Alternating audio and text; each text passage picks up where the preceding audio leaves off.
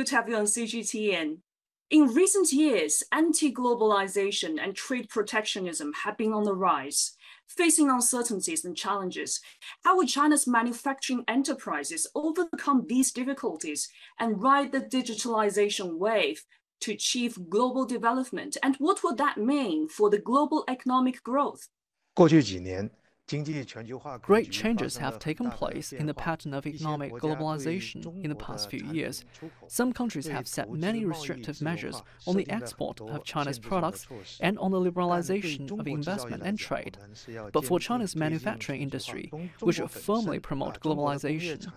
China's industrial output accounts for 30% of the world's total, so China's industrial output should achieve greater value in the global market.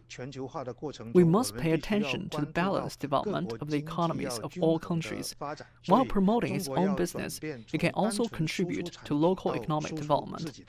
The method of globalization can provide better opportunities for the development of Chinese enterprises and can boost the development of the global economy. The report of the 20th CPC National Congress proposed that China should stick to the real economy as the focus of its economic development, and high-tech manufacturing has been the driving force for that growth. So what suggestions do you have for boosting the high-quality development of the high-tech manufacturing industry? The development of China's economy has reached a new stage. China's manufacturing industry needs to move from general processing and production to medium high-end manufacturing, so as to achieve more efficient and high-quality development. At this stage, China's transformative manufacturing industry will play a positive role. High-quality development first needs to change its scale growth model to one based on quality and efficiency. On the one hand, China's manufacturing industry cannot achieve growth merely by resource consumption, but more importantly, by technological innovation. On the other, we should adhere to green and low-carbon development. The task of global environmental governance is arduous. China's economic growth must be based on energy conservation, carbon reduction, and environmental protection.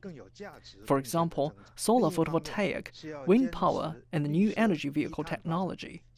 The development of these industries not only promote economic development, but also bring energy conservation and environmental protection effects.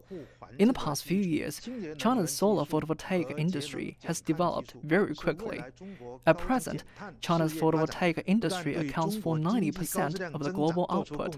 The development of China's photovoltaic industry has not only contributed to the high-quality growth of China's economy, but also made positive contributions to the global cause of energy conservation and carbon reduction. 为全球的经济发展、环境保护做出更大的贡献。